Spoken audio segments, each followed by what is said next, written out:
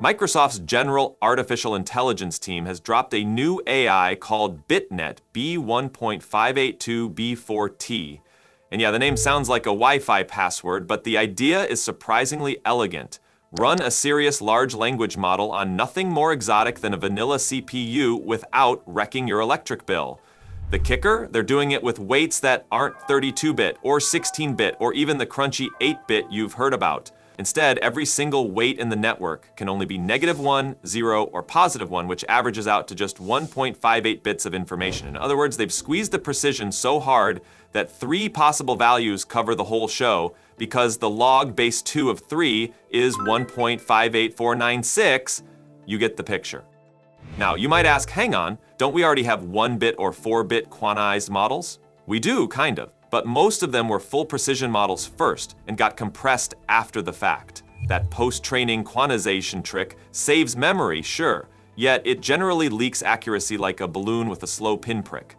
Microsoft flipped the script by training bit first. They let the model learn from scratch in ternary, so there's no memory of the float point life to miss. The result is a 2 billion parameter transformer trained on a 4 trillion tokens, and the team insists it keeps up with heavyweight open source rivals that still carry all their float baggage.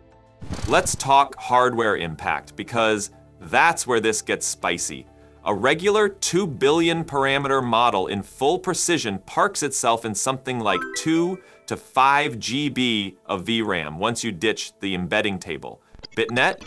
It strolls in at 0.4. That slashes the working set so hard that the model fits comfortably in the L-cache layers on many CPUs, which is why the demo on an Apple M2 chip spits out 5 to 7 tokens per second, about the speed at which a human reads a paperback line by line. And while it's generating, the researchers measured 85 to 96% lower energy draw than similar float models, which is basically the difference between idling a Prius and flooring a muscle car. Yet of course none of that matters if the answers stink, so the team hit it with the usual alphabet soup of benchmarks: MMLU, GSM-8K, Arc Challenge, Hellaswag, Pi QA, Truthful QA.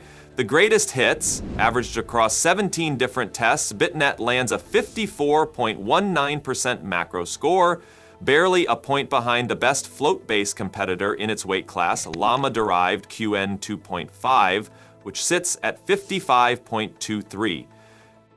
Where BitNet really flexes is logical reasoning. It tops the chart on Arc Challenge with 49.91%, leads Arc Easy at 74.79, and edges past everyone on the notoriously tricky Winnow Grande with 71.9. Math isn't a fluke either. On GSM 8K, it cracks 58.38 exact match, outscoring every other 2 billion regular model on the list, and beating Quen's 56.79 while running on maybe a tenth of the watts.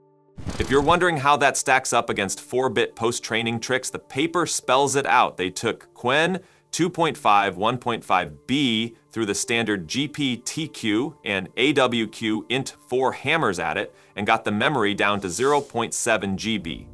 Nice, but still nearly double BitNet's footprint. More importantly, the quantized Qwen dropped 3 full points of accuracy to the low 52s, while BitNet held its 55-ish line. So the moral is, native ternary greater than retrofitted int 4, at least in this neighborhood. Now let's peek inside the model. I'll use simple examples so even if you're not super technical, you'll get the idea.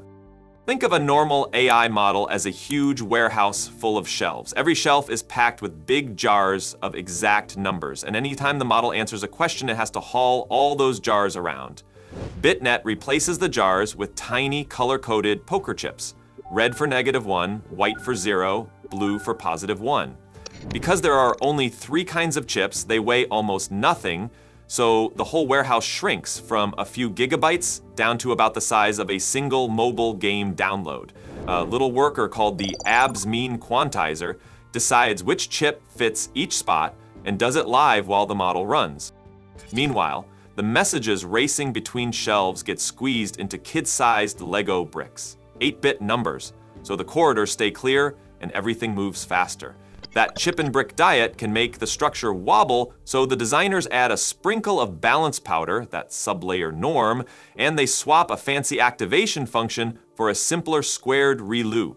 because simple handles rough treatment better. They also borrow Llama 3's tokenizer, which is like bringing an already filled dictionary so the model doesn't have to learn a new alphabet from scratch.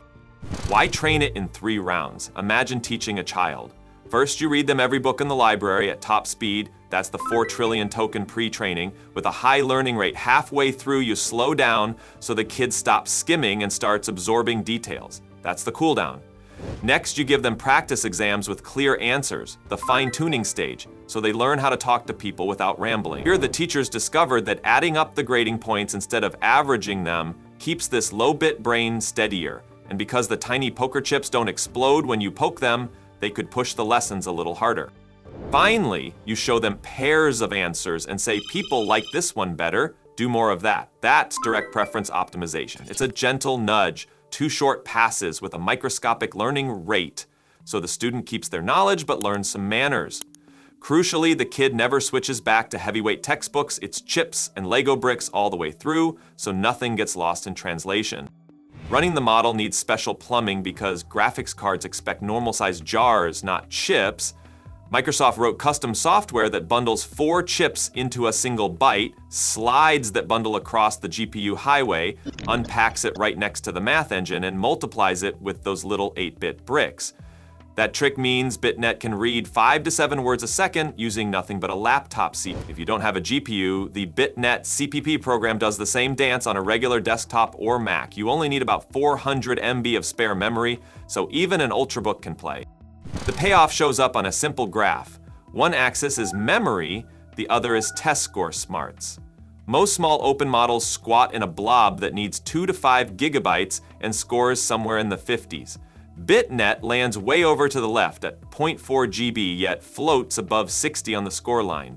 Even bigger rivals that were later crushed down to low bits can't catch it because they still lug more memory and fall a handful of points behind. In plain terms, BitNet squeezes more brain power into every byte and every watt, which is why it looks like such a leap forward for anyone who wants solid AI on everyday gear.